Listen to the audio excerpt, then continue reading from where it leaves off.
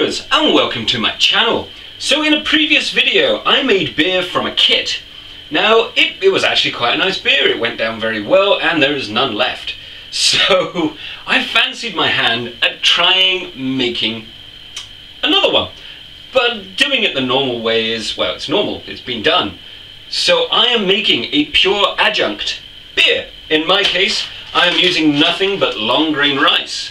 Now you can't malt long grain rice, this white rice, because it can't be germinated. So instead, I'm going to be replacing that enzyme with an artificial one. In my case, a homebrewing supply called amylase. Now, it's used a lot in winemaking to remove the hazes, the starch haze from wine, which is pretty cool. But in our case, I'm going to be using it to break down the carbohydrates into simple sugars, so our yeast can ferment it. So it's going to be a light kind of Chinese style beer, which is hopefully going to be nice. I'm going to be using 1.5 kilos of this rice to make the beer. Now that should come out about 7.4% if it all works. So it is slightly high, but at the same time, I'm not expecting this amylase to do great things. So we shall see. And if it works, well, it just opens up a whole door of opportunity. So apart from your usual homebrewing supplies you're going to need, you're also going to need a cheeky thermometer. Not like this one, any thermometer will do. That's because a temperature range for mashing and turning the starches into sugars. So I'm going to get set up and we're going to get started. Right, so I've got myself set up. I've got some boiling water which just speeds up the process, a big enough pan that will hold 5 litres. Ta-da! You can use a smaller pan and do it in different batches, or even use a rice steamer. But the first part, we're just going to take our rice and cook it. Grains. Grains.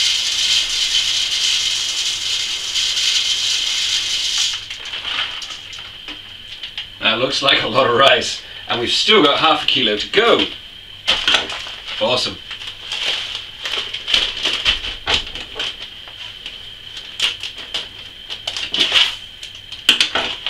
Fortunately, I only need half a kilo of this, so roughly half a bag goes in.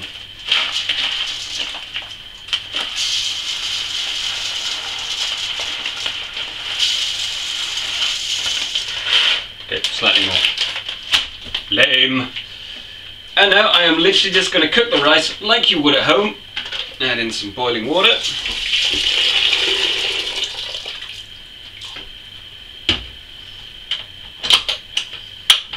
But no salt.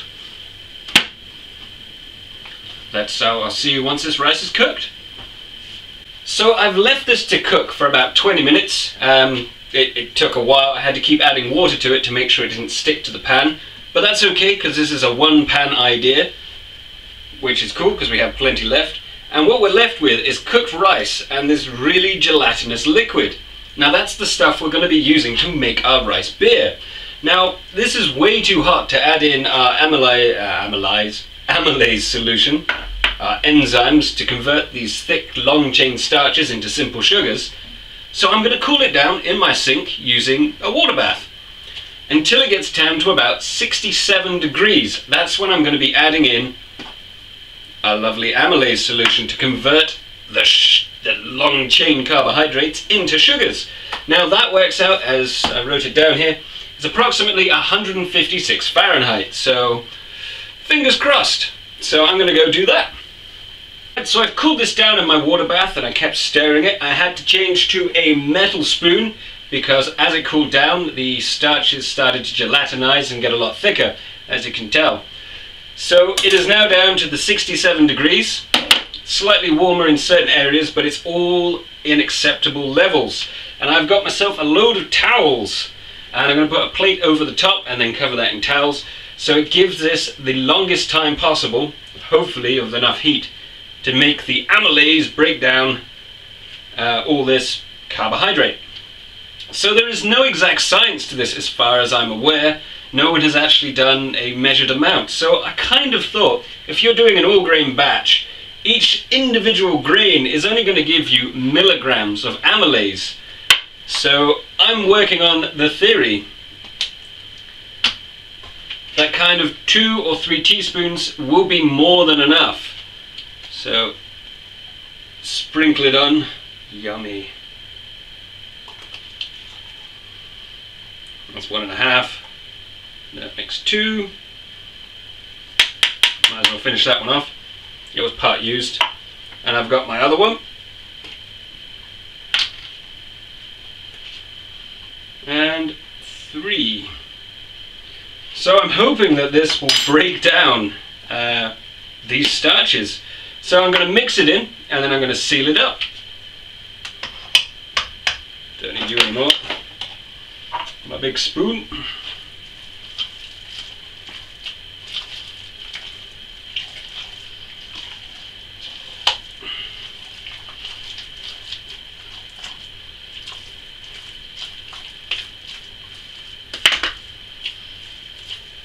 That is pretty thick.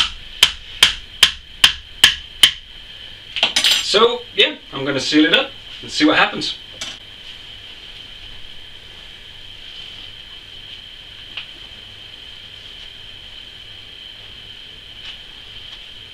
And last but not least, there we go. My present wrapping skills just know no ends. So I'll be back in about an hour and we'll give it a check.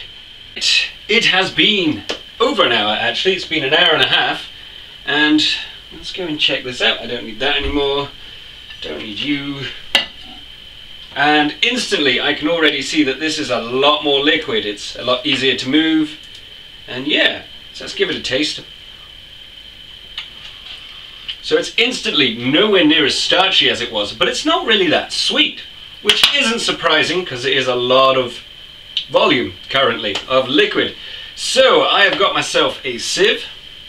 Oh yes, and I'm doing it the hard way because I'm not a beer maker. And I'm basically just going to remove as many of these grains as possible and be left with a liquid. So I'm not going to bore you with the very, very long process of doing this. So we're going to skip ahead and I'll show you when we're completed. Yay! So actually it didn't really take that long, which I'm kind of surprised about since this is all gloopy. So I've done a first pass and I removed pretty much all the liquid I could, which is in this pan. It's milky. So I'm going to do a second rinse. I've got myself some hot water and all this rice, and I'm just literally going to pass it through this sieve and yeah, add some water to it. Try and extract all the starchy goodness that I can. This could take a minute. So all the grains have been rinsed and thrown away, and now we're just left with a lovely milky rice, mildly sweet solution. So I'm just going to finish the last bit by adding these back in. Look at that, it just goes right through.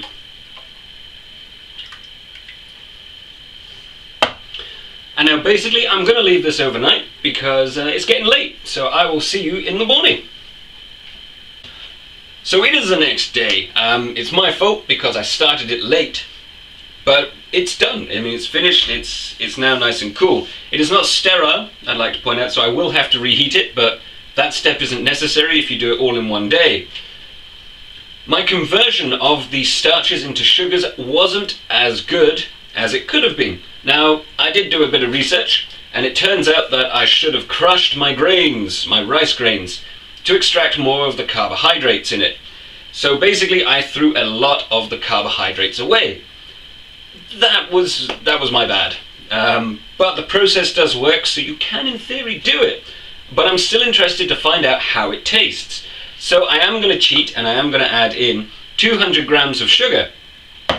So this 6.5 litre container, which I've removed the rice out of, has 60 grams of sugar per litre, which is cool. So when I reduce this down on the hob to a cheeky 1 gallon batch, which is going to be slightly over 4.5 litres, there will be roughly 75 grams of sugar in there per litre, which is not bad, but it's still a bit low for my liking. So just to bump it up a little bit, I'm going to be adding 200 grams of sugar. I did say I wasn't going to do it, but I got the conversions and the process wrong. If you're doing it, you can learn from my mistake. So I'm going to set up and start boiling this down. Mwah. And adding the sugar. So you've really seen this process before. I've put it on the hob till I can sterilize it and reduce the liquid down slightly. And since I'm also going to heat this liquid up, I'm going to add in my sugar now. Alas, the best laid plans. So in goes my sugar. Oh well, it was going to be an all grain, but yeah, I kind of had to, I messed it up. Oh well. But you get to learn from my mistakes, so that's always good. And now I am going to quite literally let this reduce down to the amount that I need, which is going to be cool, and I know it is about there. So I'm just going to keep going. Awesome. So it's been a couple of hours. I needed to go out shopping and whatnot, so I've covered this up. I've just taken it all off, so we're back where we are. It is nice and cool now, so I know that I can pitch the yeast and it will work. So I've got my pre-sterilized container, which I've rinsed out. It's all ready to go, and I've even went as far as to take a small hydrometer reading, and it is reading quite literally 1.040. so we shall see how this turns out. So it is a bit of a shame I did have to add sugar to it, but it was a bit on the weak side. Live and learn. But take this out. It's an interesting concept, and it's something I think I'm going to play with a bit more. So let's just pour this bad boy in, since I know I've strained out all the rice. That is clear liquid. I've mixed this up, so it is milky, as you can see. So I have gone ahead and I've added my lovely 1 gallon of juicy juice into it.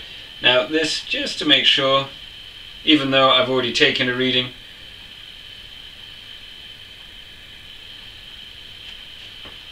and yeah, we are hovering right at 1.040, exactly as this other reading, this clear liquid, which I'm not going to use just because this isn't actually sterile, so just leave it there. So it is measuring 1.040. So that says it has the potential alcohol of 6%, but it's not going to ferment to dryness. So we're probably going to be looking at about 4.5%, maybe. So yeah, now I'm going to pitch my yeast, and quite simply, I'm going to be using my cider yeast, just because I want to know how this tastes.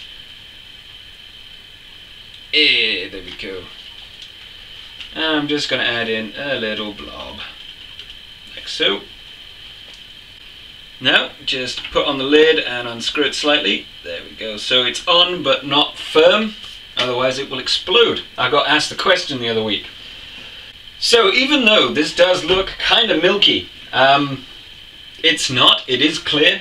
I do have a little trial sample that I've got right here, and it is clear. So interesting. It wasn't my original video, and the time gaps between it weren't ideal. Like I said, life gets in the way, unfortunately. But in theory, we have created a semi-mashed, technically, rice beer, just with rice. So I will be very interested to see its flavors, its profiles, and hopefully the sugar. I mean, it was only 200 grams of sugar, but still, we added sugar. So I'm going to have to retry this recipe again, but it's interesting to see what's going to happen. So I really hope you enjoyed this video. Don't forget to rate, comment, like, and subscribe, and of course share. And yeah, this will be a bit of a laugh, so let's see what happens. See you in the next video, guys. Take care.